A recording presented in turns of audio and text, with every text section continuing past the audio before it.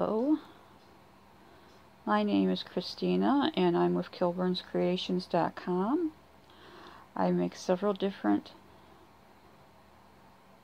let's say art projects, craft projects, and I wanted to show you some of my things. One of the first things I plan on doing more tutorials on is beading. This is a beaded bracelet. Did that get focused? Okay, that's better. This one here is a beaded bracelet that I did with the diamond pattern. It is out of a magazine. It's made with 4mm and 15-aught and 10-aught beads. I put a focus point on it of a larger bead of the pearl that matches the pearl. I put wire in through here so that it will help hold its shape and stay clasped. I also did this one here, but I'm going to make the clasp be its focal point and put the big bead there. But it's the same idea. You got your 4mm with your 15s and your 10-aughts. My next one that I'm going to show you is my daisy bracelet. This is one that I also received out of a magazine. I should probably tell you first that the magazines I buy most often without looking at what's inside of them is the Bead and Button magazine and the Beadwork magazine. All the other ones I look through it and see if there's anything I'm interested in it, because they're usually not. But anyways, this is a daisy chain. We made 9 of them.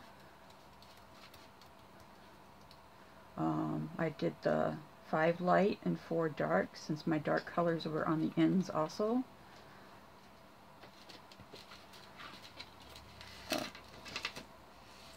I put all them together. We did a triangle here out of the 8-aughts or EVs, which one you are familiar with. They're about the same size.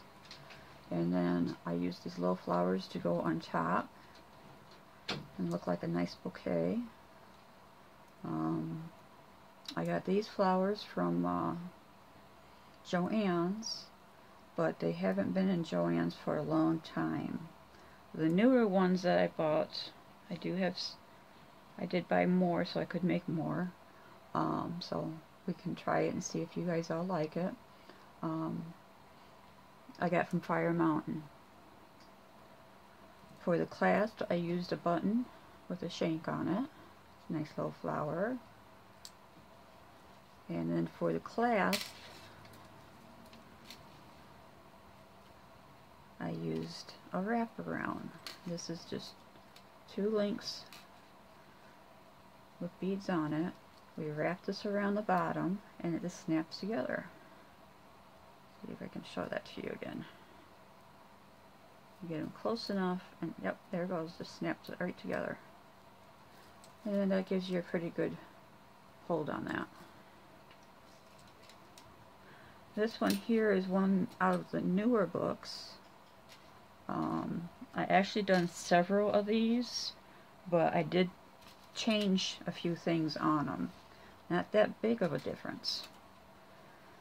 But for these here, I used the 15-aughts for petits, and then I used 15-aughts for a base for the petot, for it to stick out.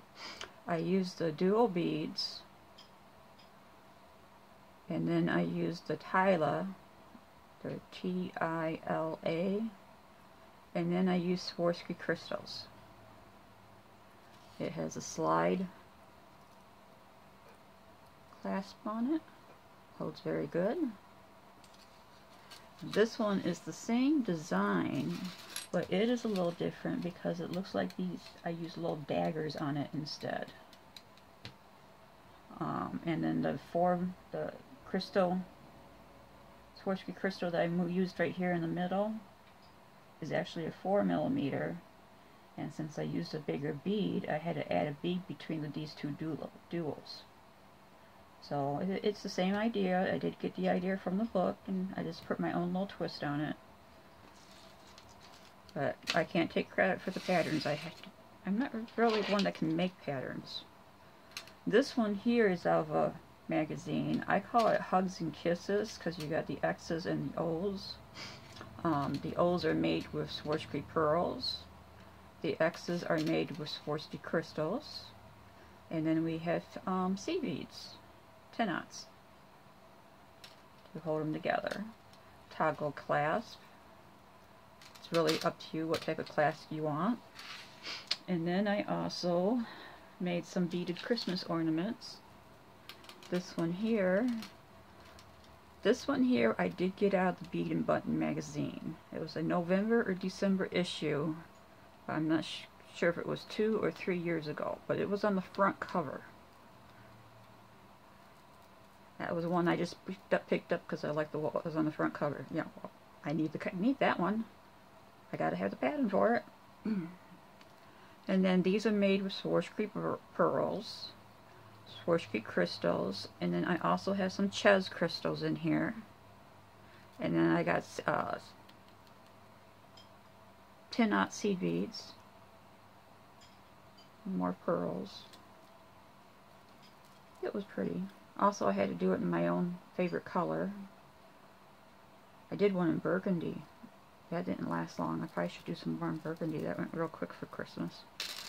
But there's that one. And then I also like doing these type of Christmas ornaments. These are actually... Oh, what did I do with my paper?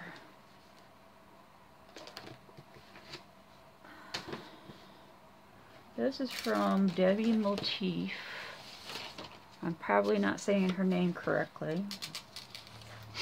This is one of her patterns that I got, but her name is Debbie, D-E-B, Moffett, M-O-F-F-E-T-T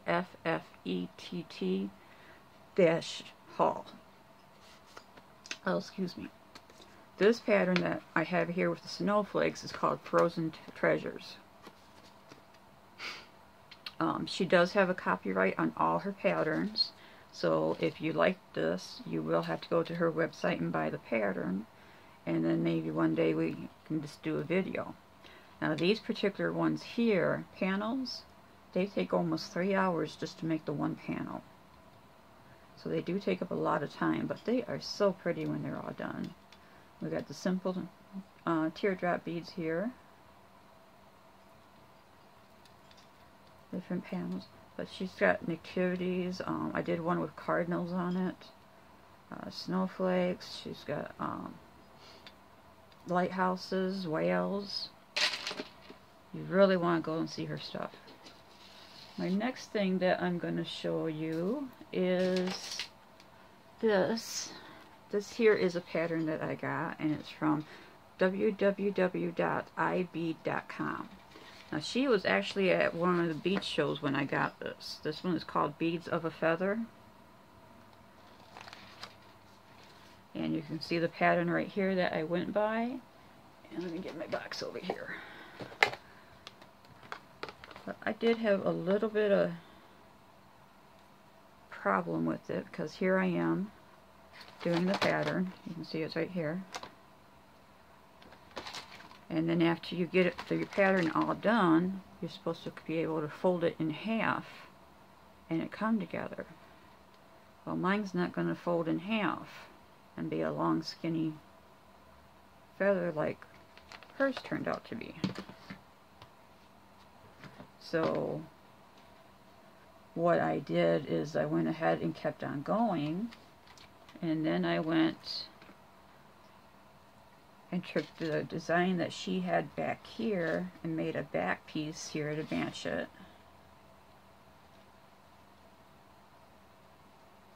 So I like that idea, but when I put them together to sew them together, I still didn't like the edging. I mean, I'm going to be putting fringe and all that up and down the edging too, but still needed something more. So I am making a strap now. This is going to go to next, and then so this will be in between like a purse or a bag. Let's see here. Get this So this will be in between the two and be a pouch. And then I'll put my feathers and charms. I've got eagle chimes, birds, Indian. We'll have fun finishing that one up. It's almost there. I've got to make the strap long enough to go around over the head. She's also got patterns. I think the one is called Wild Thing. It's got zebra stripes, tiger in it, some leopards. I think there's a peacock in there. And then the other one that I bought has oriental dresses in it, which is very pretty.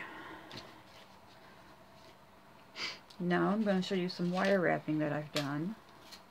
This is a wire wrap piece. This is a basic simple. I will be making some more of these on, so you may watch and see how I do that. This one is a bead, so there's a hole all the way through it. You got your copper wiring. It started with 3 strands of copper wiring. I believe it was 20 gauge, and then I got 28 gauge for my wrapping wire. There's another one over here. Just show you the difference here. This one here has a hole that goes through it this way. This one's concerted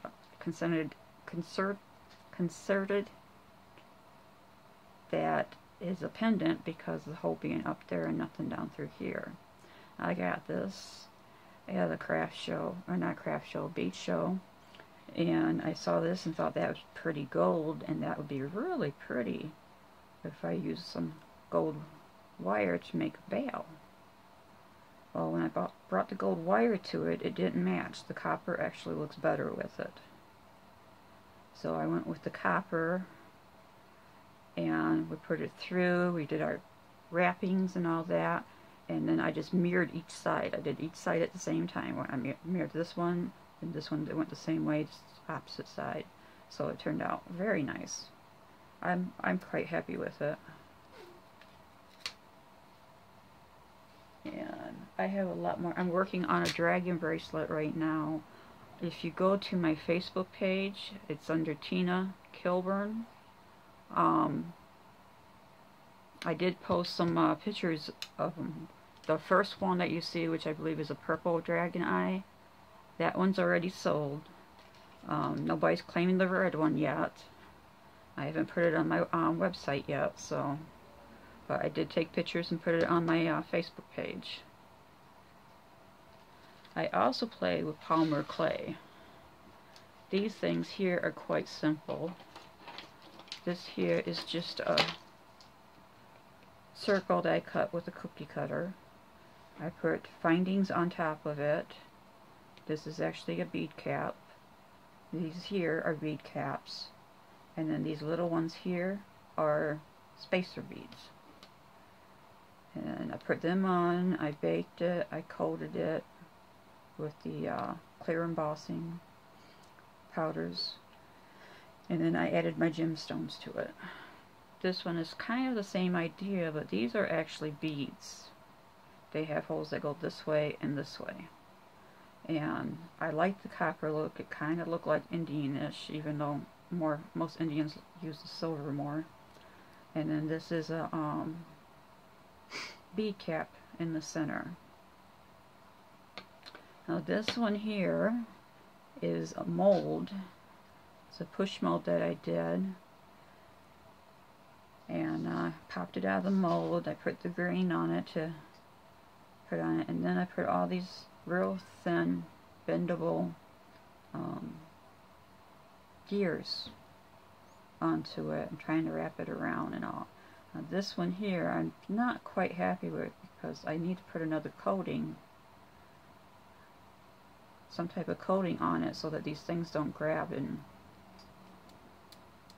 you can hear that click right there. And so I'm still working on this idea, but it's cute. And then the ones that most people are really liking are these beach bracelets that I've been making. I do a beach scenery,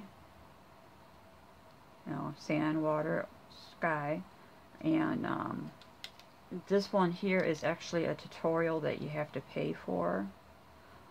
If you need me to, I can look it up and find out where she's at, what her link is, and let you know. But, you know, and anyways, we made the beach scene. I cut my beads out, and then layered them, got my holes in them. It's double strong. It's with elastic. And then I put some of the Lisa Pavlaka magic gloss on it. And then I put these charms on it. This one was a charm. I just clipped the hole off the top. This one here was actually a bead. The hole goes through this way. But after it all set up and everything, you could still be able to get your fingernail on it, and I was afraid it was going to catch. It's not going to catch now. I put a second coat of this on it. And I'm quite happy with it. I got the beads, I believe, from Michael's. They kind of look like a water and sand mixture, so I thought those would be perfect for it. But yeah, this is made with a bead. This one was a charm, bead, charm, bead. And then I also did one with all turtles. I found these little tiny turtle beads at Michael's, I believe it was, and thought they were so cute, so I used them as my spacer beads between them and put the big turtles on for your focal point. But this was done out of Polymer clay too. Then I also did one like this, where we cut the center out and put a bead in between it.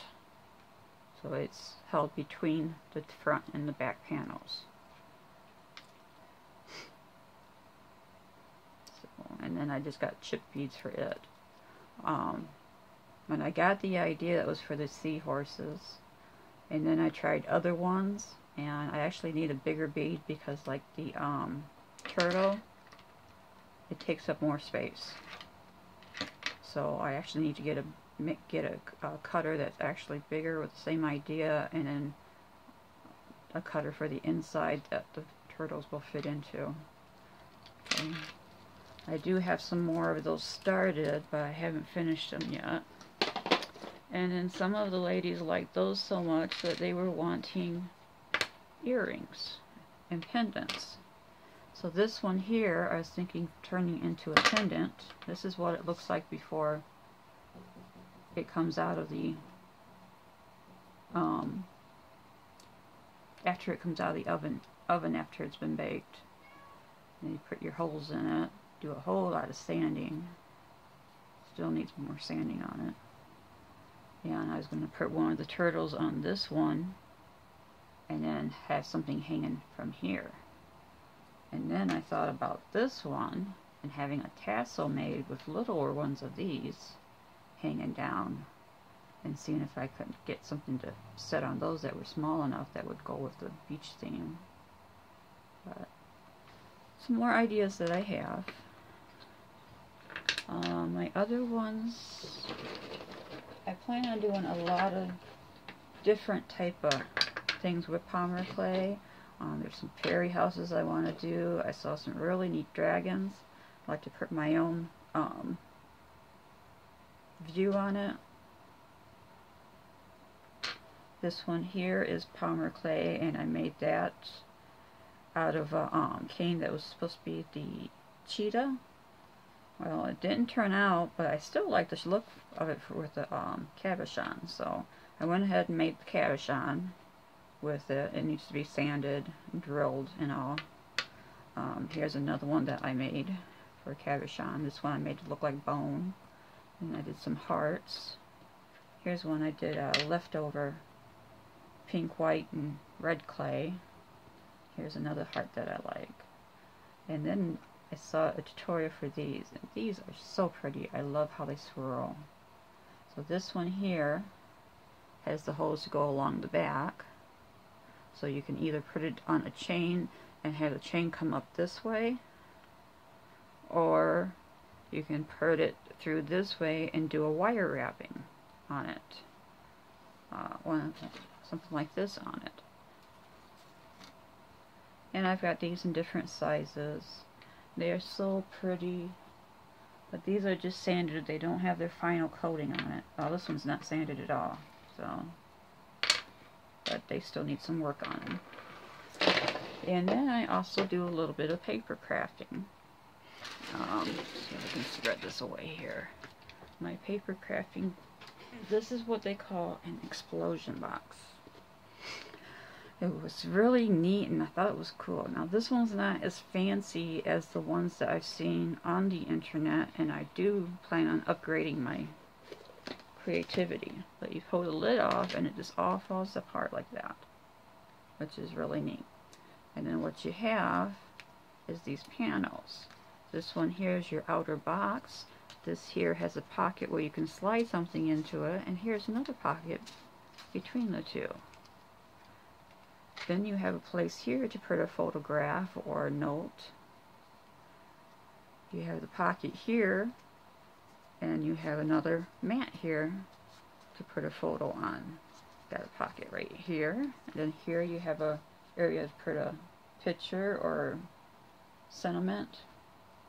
And then the inside ones here, they are a little different. These two here are fold outs of a square, where we open it up and you've got the four corners, and then you just fold it back down and you put it away with a little magnet.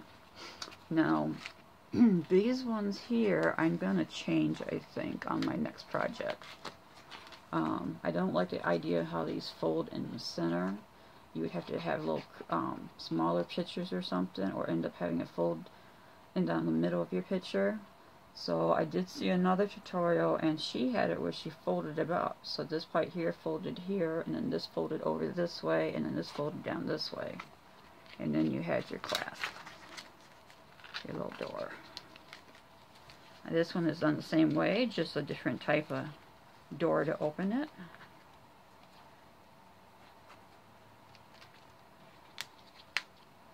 And then these ones here are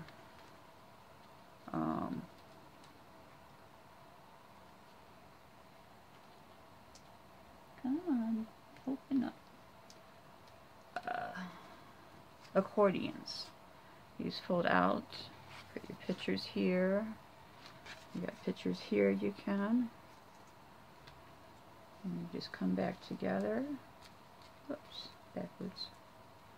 And then this side here is the same thing. It's actually a longer accordion. But I think these would be neat as like little albums around Christmas time. You know, get them all filled up with your pictures and everything from last year's Christmas, and then have it sitting out on the table with your Christmas projects. This one could be cool for Valentine's gift, or will you marry me gift. I like how it has an open center, and you could put your jewelry box right down in there for the gift. You can fill the pictures up, mats up, and fill it up with different memories that you have before you ask them to marry you. So also a candy kiss, a giant candy kiss would be good for this one too. This one I call my Beloved. That's what the paper was called, Beloved. And then we have the lid. And it all fits into a nice little 5x5 box. And then I have a project that I just finished. I was on the internet and saw Sarah. She is a multimedia artist, and she was making art journals. I think she does one like every year with the people. And I have a thing for snowflakes. I love snowflakes. My favorite color is blue, and my favorite type of metal is silver, even though I use copper more when I white wire wrap, but that's because copper is cheaper than sterling silver. So this is like a copycat from hers, but mine is a little different. She put a deer on hers. Here's how it should be. A deer on hers. I was going to put snowmen, but it just didn't look right. I think my page is a little bigger than hers too. But it's a multimedia. It's snowflake, something I like. And I thought I'd give it a try. I never did an art journal before. Just something for the grandkids to see or something when I get older. But I liked it. There's another one that I saw on somebody else's tutorial. I think it was Papercraft and Friends. She did one with the branches, and she got actual branches from outside, real small ones, and made this big old scenery with a whole bunch of birds into this forest. I would like to try one like that. Some other paper items that I've been doing is these. This is a Valentine's heart. This is actually quilling here. These flowers here I actually bought. I did attempt to make them, and they came out alright, but I lose patience really quick on them. I'll probably give them another try later, but no time soon. So, Michael's had Recollections coupon 50% off, so I went and I bought just about all the flowers they had. And I got this one done here. They didn't have no red ones, so I did have to special order those on the internet. But this is just a quilling. You got your paper flowers, you got your love here, a little red heart. Open it up. I like to have a liner in my cards. I think it looks much nicer. This is just typing paper or copy paper, computer paper, just regular thin one. And then this one here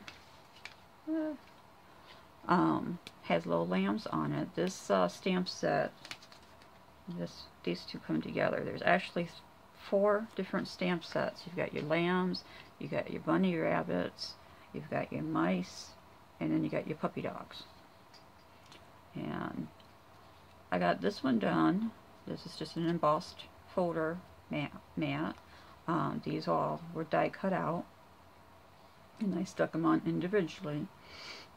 Oh, excuse me. Which we are finding out that we are not going to be doing much more of that. You'll see in my future cards here. This one here is one I did. Same type of embossing pad. I cut the heart, die cut the hearts, die cut the love. I stamped the mice, and then I colored them, colored them, and attached them to this. They got foam backs on them, so does the lambs.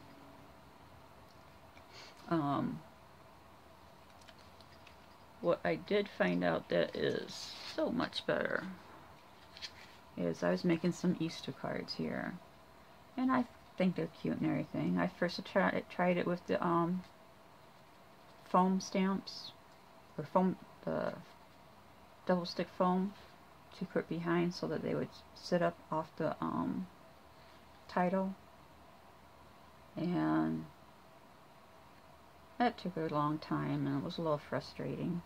And then I watched a tutorial and they did layers of the same letter, and then they put the pattern paper on the top like this one, and they glued all those layers together and put it on that way. Well, that one was still pretty messy like this one here. I didn't care for that idea. And then I saw another tutorial, and they used fun foam to go underneath to raise it. So you got two times through the die machine. You do one in your paper, pattern paper, and then you did one in the fun foam. Glued it on, piece of cake. We'll do more like that. We are going to invest into some script letters and script titles dies. Now this one here is one I got the stamp from Hobby Lobby's. It's a little bunny rabbit. The layout for this pattern I did get on the internet, but I stamped the little bunnies. Takes 2 of them to do each one. Unfortunately, I did have to cut his head off, so I cut his head off. I put double foam tape underneath this part, and then I took glue for the second part and glued it onto the bunny, so you can't tell that I cut his head off. That way it gave me some dimension. And then I was looking at Happy Easter sentiments. I did stamp a bunch and cut out a bunch. But then I got to thinking that, you know, he looks pretty serious, or he looks like he's really, really thinking about something. So I was thinking about maybe making them into thinking of you cards, sympathy cards, hello cards. So, I mean, there's a lot of ideas in there, so I've held back on putting the Happy Easter signs on them.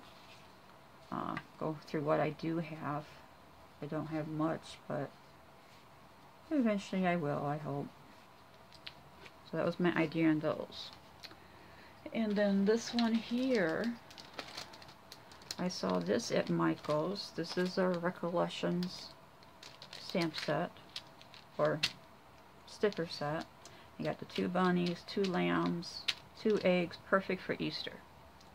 So I went ahead and bought a couple of those packages, and then I found a template, an embossing template, that has the cross on it, and it's made from the different words, from joy, Savior, peace, Jesus, grace. Oh, that would be a great Easter, and I thought something like that would be neat. And if I distressed it, so I covered the whole thing in distress ink, then I spritzed it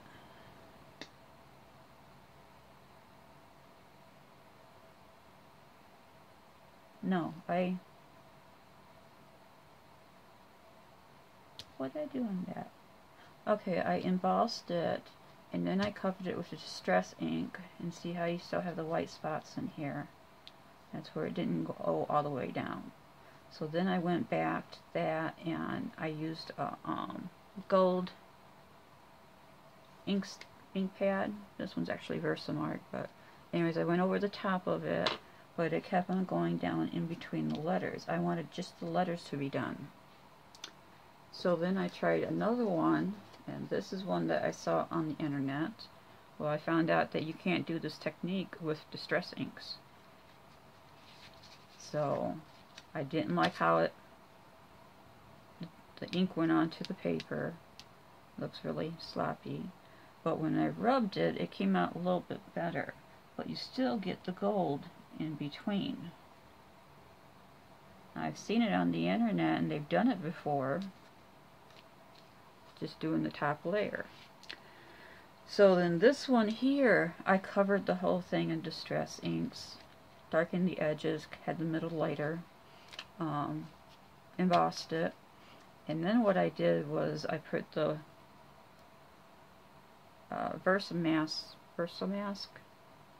and topped it off so that hopefully I was only getting the words, and then I covered it with clear embossing powder, or not clear, gold embossing powder, and I got this. So it's still stuck to certain areas in the background. Some areas it didn't even cover the whole thing. So I wasn't happy about that. So then I tried this one, and that is about the closest to what I'm trying to get, except I don't want the gold down here between everything.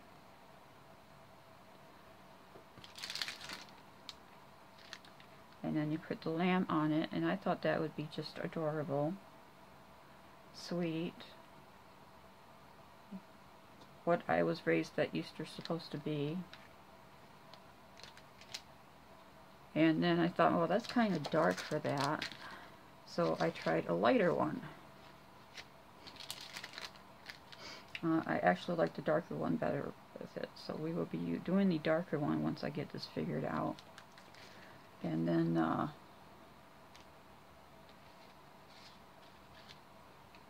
I tried different techniques, different rubs. I used the pearl rubs on it. I used like a dry brush on some of them. And then I even went and bought the rub and buff to do that, and that's what's on these ones. And then this particular one here has glossy accents on it. I'm liking this. I just don't, I think it's too dark, maybe. Oh, maybe not out of the craft paper. But I'm trying it with different papers and you know, kind of the same technique, but idea. But I do like that with that. I just gotta figure out how to make my letters gold. So we're still working on those ideas. I'm wanting maybe a thinner embossing. That's my next try, is a thinner embossing powder. So we are working on those ideas still for cards, and that I think they'd also be good sympathy cards too. Well, that's all I have to show you right now, I think. And I will be making more videos. They probably will be more into watching me. I don't talk that much while I'm working. They say I do. I talk to myself all the time, but we'll see. We'll give it a try. Also check out my website. Most of the stuff I make is for sale on my webpage. That's called Kilburns Kreations. Kreations is with a K, not a C, and .com. It's all one word and no apostrophes. KilburnsKreations.com. My email address is there, so if you want to get a hold of me directly or comment on my YouTube pages, and we will soon be having a whole bunch of fun. Thank you very much.